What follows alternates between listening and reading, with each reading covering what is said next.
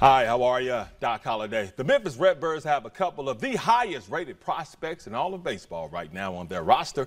Jordan Walker and Mason Wynn are absolutely amazing. But there's another big dude who swings a big bat that's making big noise. Matt Infield. It didn't take long for Luken Baker to figure out he was locked in for 2023. Well, I mean, the first game of the year, first at bat, hit a homer, second at bat, hit a double, and in that game, 3 for 4, and it's whenever I've never had a start like that. I've never had a first game like that, so it's easy to keep rolling from there.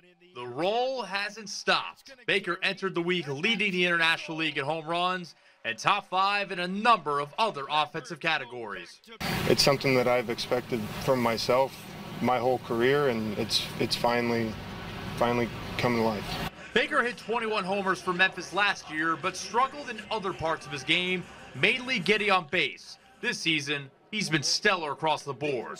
What's changed? Not a whole lot of different stuff, just a whole lot of consistency. I see a little shorter swing with Luken. I think he's cut his swing down. He's got a more consistent 2-strike approach. Baker is 26, have been playing minor league ball since 2018 without a call to the show yet. His path to the major leagues looks blocked at the moment with the logjam of position players the Cardinals have.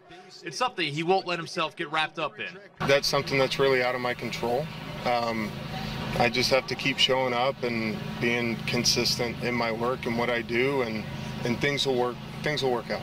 That's the thing that we tell the guys, even though that we're all St. Louis Cardinals, if you're the right guy for another organization and they want to make it happen, they can make it happen.